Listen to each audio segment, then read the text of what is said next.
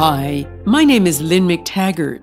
Welcome to my podcast, Living the New Science. In these early podcasts, I'm covering some extraordinary discoveries by frontier scientists and why this changes everything we think about how our world works and also how we should live our lives. I hope to give you a full understanding of why the world out there can be affected by our thoughts. Today, I want to talk about why thoughts can affect things in your life, everything from healing your body to healing other parts of your life. To do that, I have to talk to you about your brain and why, for all its extraordinary capability and general abilities, it's also just a little bit dumb. The main reason for this is that your brain cannot distinguish between an action and the thought of that same action. And I'll explain why shortly. This brain blindness has been hugely exploited in sport. Athletes of all varieties now routinely practice what's been called mental rehearsal, or implicit practice, or even covert rehearsal. Focused intention is now deemed essential to alter and improve performance. Swimmers, skaters, weightlifters, football players, all of them employ intention to enhance their level of performance and consistency. It's even been used in leisure sports, such as golf and rock climbing. If you've seen the TED Talk from the famous rock climber Alex Honnold, you'll know that he practiced free soloing up El Capitan in Yosemite National Park endless times in his head before he went out and successfully climbed it. Any modern coach of a competitive sport routinely offers training in some form of mental rehearsal, and often it's touted as the decisive element separating the elite sports person from the second division player. National-level soccer players, for instance, are more likely to use imagery than those who remain at the provincial or local levels. Virtually all Canadian Olympic athletes use mental imagery. The techniques involved in mental rehearsal have been exhaustively studied and written about in scientific literature and popular publications. And their credibility was given a further boost in 1990 when the National Academy of Sciences examined all the scientific studies to date on these methods and declared them effective. Psychologist Alan Pavio, who is a professor emeritus of the University of Western Ontario, first proposed that the brain uses dual coding to process verbal and nonverbal information simultaneously. That's probably one reason that mental practice has been shown to work just as well as physical practice for patterns and timing. Pavio's model has been largely adapted to help athletes with motivation or in learning or improving a certain skill set. Athletic mental rehearsal has been incorrectly considered synonymous with visualization. But visualization implies that you observe yourself in the situation as if watching a mental video featuring yourself or seeing yourself through another pair of eyes. Although this may be useful in other areas of life, visualizing oneself from an external perspective in a sports event can hamper athletic performance. Mental rehearsal also differs from positive thinking. Happy thoughts on their own do not work in competitive sports. The most successful internal rehearsal involves imagining the sports event from the athlete's perspective as though he or she is actually competing. It amounts to a mental dry run. Think of Muhammad Ali, for instance, imagining his right fist at the moment of impact on his opponent's left eye. The athlete envisages the future in minute detail as it is unfolding, and from his own perspective. Champion athletes forecast and rehearse every aspect of the situation and the steps they should take to overcome any possible setbacks. Rocky Bleier, the former running back for the Pittsburgh Steelers, used intention to help the Steelers win the Super Bowl one year. His technique was to saturate his mind with the details of specific plays. He carried out mental rehearsals in the morning, before the team meal, and last thing before drifting off to sleep every day of the 2 weeks before a game. He also found it reassuring to run through the entire catalog of moves one final time just before the play. While sitting on the bench, he again rehearsed some 30 runs and 30 passes. No matter what the field threw up to him that day, he was determined to be ready. But how can simply thinking about a future performance actually affect the day of the event? Some clues come from intriguing brain research with electromyography, referred to in medicine as EMG. EMG offers a real-time snapshot of the brain's instructions to the body, when and where it tells it to move, by recording every electrical impulse sent from motor neurons to specific muscles to cause a contraction.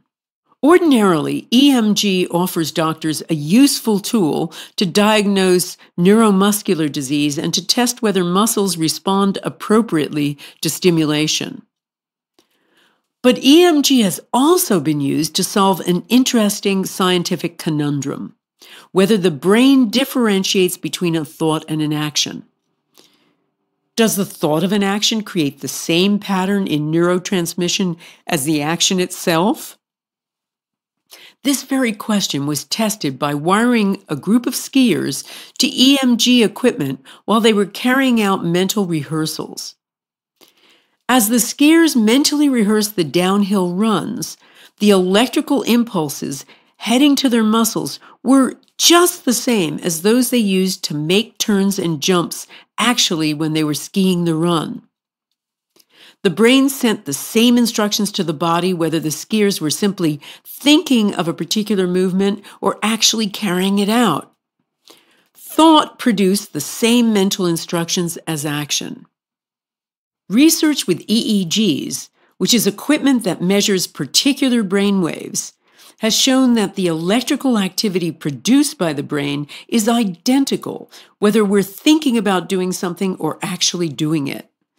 In weightlifters, for instance, EEG patterns in the brain that would be activated to produce the actual motor skills are activated while the skill is simply being simulated mentally.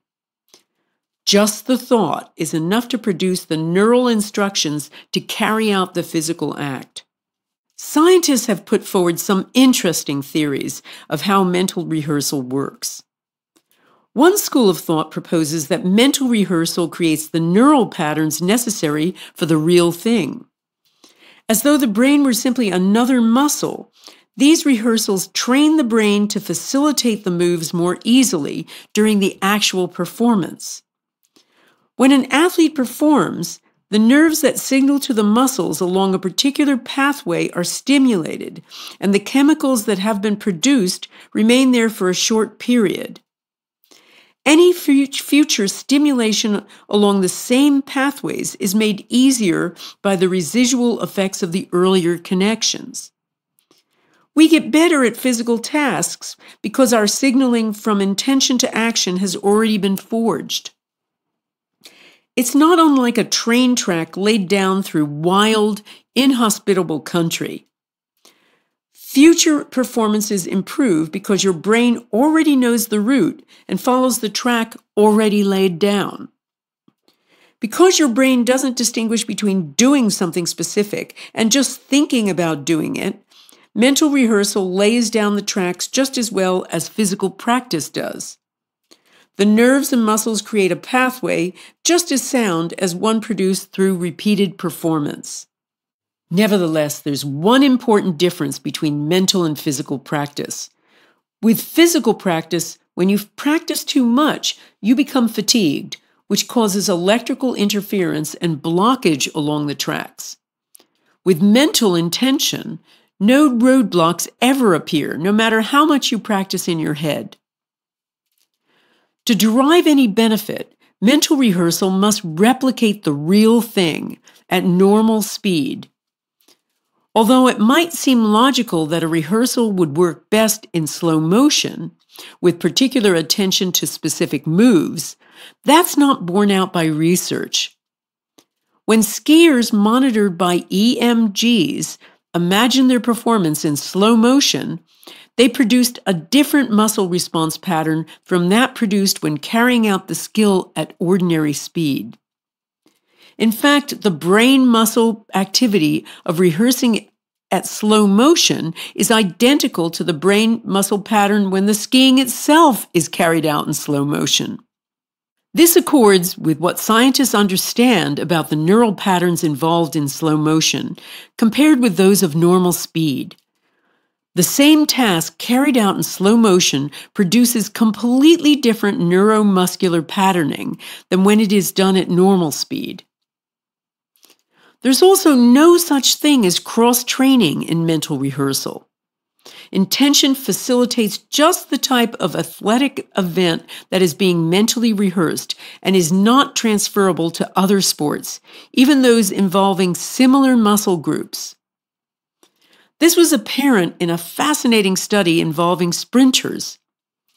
The researchers had divided a group of runners into 4 groups and asked them to do one of 4 types of preparation: to imagine themselves in a 40-meter sprint, to engage in power training on a stationary bicycle, to combine imagery and power training, or, as the controls, to do no training in any form. After 6 weeks of training, the athletes were asked to perform 2 tests: to cycle their hardest while their effort was recorded on a cycle ergometer, which tests for cycling power, and to run a 40-meter sprint. Both activities require much the same motor ability and leg muscles. In the cycling test, those groups who had used power training alone showed improvement. However, when it came to the sprint, only the groups who had mentally practiced sprinting had significantly improved. Specific imagery enhances only the specific task that has been imagined. It did not simply build muscles generally. The motor neuron training was highly specific and only affected the actual performance visualized in the mind. Besides improving performance, mental intention can produce actual physiological changes, and not only in athletes' bodies. Guang Yu, an exercise psychologist at Cleveland Clinic Foundation in Ohio, carried out research comparing participants who went to the gym with those who carried out a virtual workout in their heads. Those who regularly visited the gym were able to increase their muscle strength by 30%. But even those who remained in their armchairs and ran through a mental rehearsal of the weight training in their minds increased muscle power by almost half as much. Volunteers between 20 and 35 years old imagined flexing one of their biceps as hard as they could during daily training sessions carried out 5 times a week. After ensuring that the participants were not doing any actual exercise, including tensing their muscles, the researchers discovered an astonishing 13.5% increase in muscle size and strength after just a few weeks. Pure directed thought can give you the burn almost as well as any workout. Great news for couch potatoes out there. The kind of vivid visualizations techniques used by athletes are also highly effective in treating illness. Patients have boosted treatment of an array of acute and chronic conditions, according to studies, from coronary artery disease and high blood pressure to low back pain and musculoskeletal diseases, including fibromyalgia, by using mental pictures or metaphoric representations of their body fighting the illness. Visualization has also improved post-surgical outcomes, helping with pain management and minimizing the side effects of chemo. Indeed, the outcome of a patient's illness has been predicted by examining the types of visualizations and mental rehearsals used to combat them. A psychologist called Jean Achterberg, who healed herself of a rare cancer of the eye through this kind of imagery, went on to study a group of cancer patients who were using mental rehearsal to fight their own disease. She predicted with a 93% accuracy which patients would completely recover and which would get worse or die, simply by examining their visualizations and rating them. Those who were successful had a greater ability to hold a vivid visual intention, imagining themselves overpowering the cancer and the medical treatment being effective. The successful patients also practiced their mental rehearsal regularly. So here's a little experiment to try, particularly if you don't like exercises. Choose a part of your body that you don't usually exercise. Let's say it's your upper arms. First, measure the circumference of each upper arm in between the elbow and the shoulder, the largest part of your bicep. Then several times a day, for 5 days a week, spend 10 minutes imagining yourself lifting weights and exercising your biceps. Imagine all of it with all your senses, particularly the feel of the weight in your arms. Remember, imagine it from your own perspective as though you're actually doing it, not watching yourself do it. After 3 weeks, measure the same place on both arms and see if your biceps have increased. Before I leave you, I'd like to invite you to join me on a journey in my Power of 8 Intention Masterclass 2020. I'm confident that it will heal your life, your health, your relationships, your finances or career, and even your life's purpose. I'm this confident because my program has healed the lives of thousands of people around the world, sometimes in just 10 minutes. Just once a year, I open my doors to students to show them the secrets of intention and the power of 8. I begin with a 6-week live webinar course, then place all the members of the class into groups of 8 to meet for an entire year under my ongoing supervision. This year, we kick off on February 1st, 2020. I also know this works because my techniques have been subjected to scientific study by noted neuroscientists. Their studies have shown that participating in group intention causes major brainwave changes in people, the kind of changes that cause them to heal. To find out more, just visit my website, www.lynnmctaggart.com, and follow the link for the Power of 8 Intention Masterclass 2020. I hope to serve you next year and help you to heal your life. This is Lynn McTaggart, helping you to live the new science. Keep listening, and I'll continue to give you information and tips each time about how to incorporate this new information into your life.